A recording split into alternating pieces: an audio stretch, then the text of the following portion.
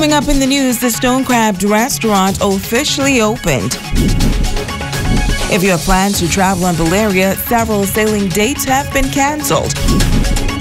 And the Grand Bahama Taxi Union helping students to prepare for the new school year. The Bahamas Tonight, the Northern Edition starts now.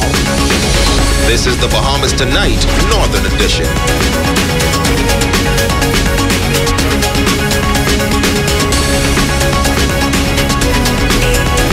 This is the Bahamas Tonight, the Northern Edition. Good evening, all. I'm Shashina Wolf-Farquharson. As always, it is so great to have you with us. Topping news tonight, Deputy Prime Minister, the Honorable K. Peter Turnquest, applauding the new owners of the Stoned Crab restaurant for expressing confidence in the Grand Bahama economy. The DPM's remarks came during the grand opening of the newly renovated structure last evening. A cross-sector of the Grand Bahama community turning out for the grand celebration. Italia Hall was there. It was a grand occasion as residents from throughout Grand Bahama gathered for the grand opening of the Stone Crab restaurant on Taino Beach. Owner Olivia Page purchased the building in 2014 and fully renovated the restaurant, keeping only its original structure. She reflected on some of the challenges the island has encountered over the years, but says business has been going well since they opened their doors earlier this year. All this, the Bahamians, and that is what I love so much about this island, never lost their faith, never lost their happiness, and friendly to everybody who comes visit. No matter how bad things go, everybody feels welcome here. So in 2014, there was an opportunity for me to buy the Stone Crab restaurant, thanks to Mario Donato, with the help of my former partner, Thomas Marshall, who helped me financially buying this and rebuilding this. I was able to create this beautiful place. President of the Grand Bahama Port Authority, Ian Roll, says there is so much potential in the area of the Stone Crab restaurant, and he announced that an investor has expressed interest in a nearby property. He also applauded the owner for investing in the local economy. As this strip is undergoing a rebirthing process, each business in the immediate area represents a part of the body, and no part is more important than the others. It is essential for us all to understand the significance of variety on the strip as we seek to become an even more attractive tourism destination. We must recognize the value of diversity in our marketing of this area, as it is important to appeal to the different groups of people that visit and live on our beautiful island. Deputy Prime Minister, the Honorable K. Peter Turnquest, says he is pleased that the restaurant is open for business, adding that the investment is good news for the island. This is a perfect addition to Grand Bahama and to our vibrant, growing tourism market. And yes, I did say growing tourism market. And you don't have to believe me, the numbers prove it. Ladies and gentlemen, I believe that Grand Bahama Island is poised for a major comeback. And I'm very happy to hear the President agree with me. I believe that Grand Bahama Island will experience several exciting new major projects which are about to be launched, and the vibrant entrepreneurial spirit we are helping to birth here on this island and throughout this country. A reception was held following the opening ceremony, where attendees had an opportunity to enjoy the atmosphere.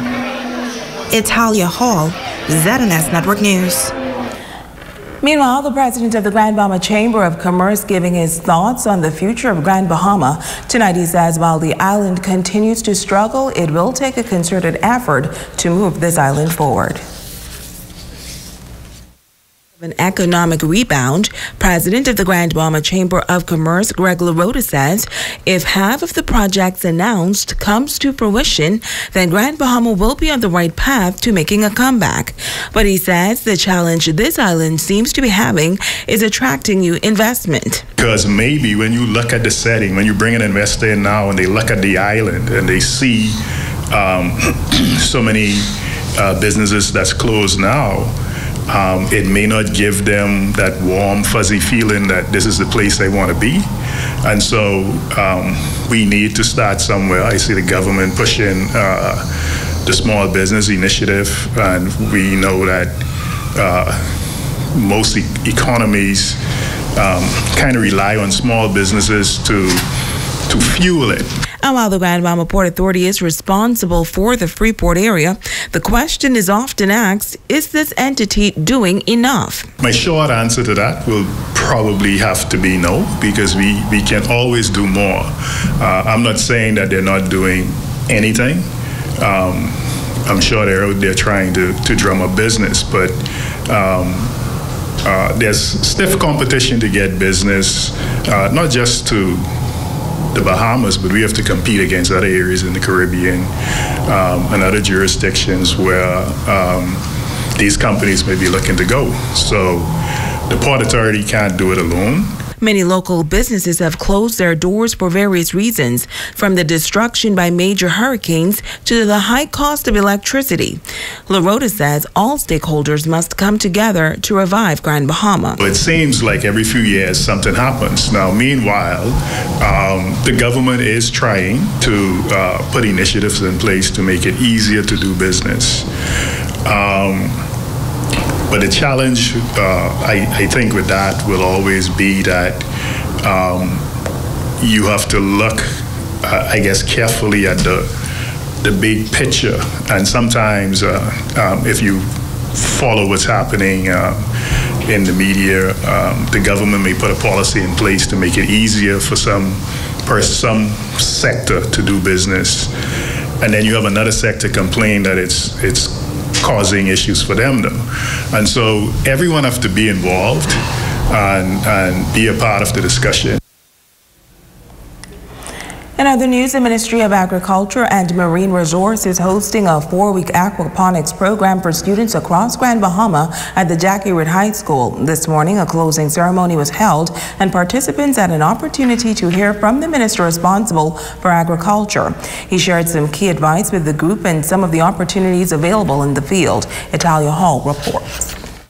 The Aquaponics Summer Discovery Program gives high school students access to new advances in agriculture, science, and technology. The program, which is the first of its kind on Grand Bahama, hosted by the Ministry of Agriculture, had a total of 21 participants from various schools on Grand Bahama.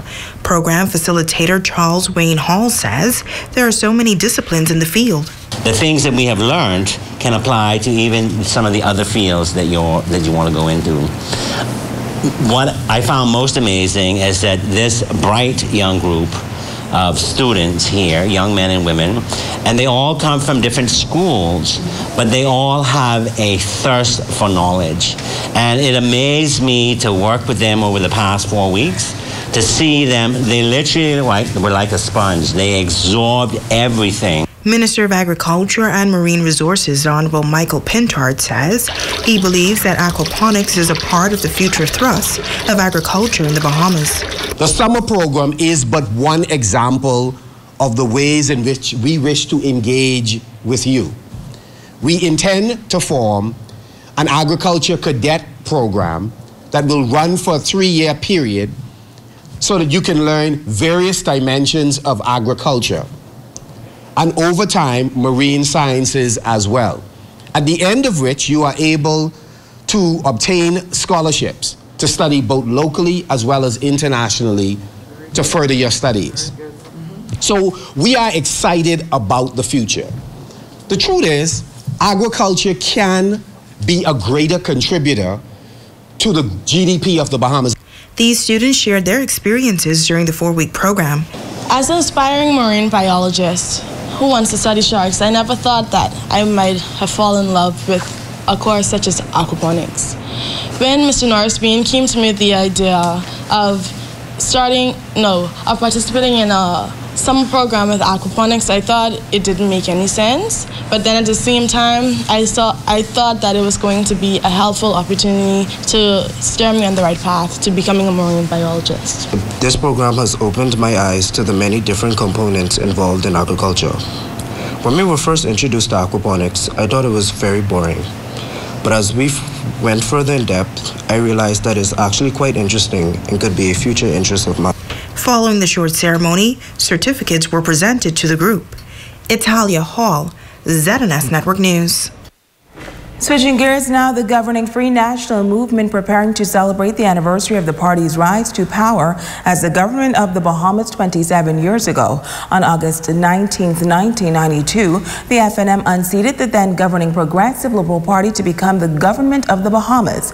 In observance of the 1992 victory at the polls, the FNM Grand Bahama Council is planning a Thanksgiving church service for this coming Sunday morning, August 18th at New Life Worship Center off Coral Road at 9 a.m. The various constituencies will also host back-to-school giveaway jamborees this coming Saturday. In other news, the Balearic Caribbean apparently experiencing more challenges and is announcing the cancellation of scheduled sailing dates for the next 3 Saturdays, August 17th, 24th, and 31st, due to operational reasons. Now, Grand Bahamas Fast Ferry service came under fire last Friday as hundreds of irate passengers claimed they were treated unfairly while at the Port Everglades waiting to board. The ship that was set to sail to Freeport that day experienced a major delay after not receiving clearance for a few hours by U.S. Customs and Border Patrol. Some 200 Grand Bahama passengers were left stranded in Fort Lauderdale. The Balearia also cited operational reasons for last Friday's Freeport cancellation and Saturday's delay in sailing from Port Everglades. Well, the Ministry of Tourism is preparing to close out its Junkanoo Summer Festival in the Smiths Point community tomorrow evening beginning at 6 o'clock, and it promises to be a whole lot of fun while providing an economic injection in that community. Public Relations Representative at the Ministry of Tourism, Anya Hanna, joins me live in studio to talk about the grand finale that is set for tomorrow. So tell us what's happening. So Junkanoo Summer Festival is back. We had 2 weeks of Grand Bahamian celebration. Started last week, and tomorrow is the finale, and so we're excited about the bringing back Junkanoo Summer Festival at Smiths Point. And so, you know, for a long time Smiths Point has been closed, and so we're excited that from 6 p.m. to midnight the entire street of Smiths Point will be Junkanoo, and so we're inviting you all to come out to Junkanoo Summer Festival tomorrow. What has been the reaction from residents and tourists alike who have been coming out for the past few weeks? Well, you know, we provide free bus transportation for all guests at the hotels, and the feedback has been phenomenal. We have a lot of persons stop us in the streets and they say, you know, y'all are doing a good job, and we're excited about it, and so we look forward to tomorrow. Anything else happening tomorrow apart from Junkanoo? No, just tomorrow it'll be Junkanoo. They'll be competing in costume, and we have 6 Junkanoo groups in competition. We have the Spartans, GB Asgards, Kingdom Culture, Superstar Rockers, and Swingers, and so they're excited, we're excited, and we're looking forward to tomorrow. Are you pulling for any particular Junkanoo group? All of them. I'm pulling for all of them. You know, if you know Junkanoo lovers, they're always in competition amongst each other, and so we're looking forward to tomorrow as well. Okay, give us the time again. 6 p.m. to midnight. 6 p.m. to midnight. Thank you so much for joining us live here in studio. Well, coming up, local transportation providers lending a helping hand ahead of the new school year. That story and a whole lot more. Stay with us.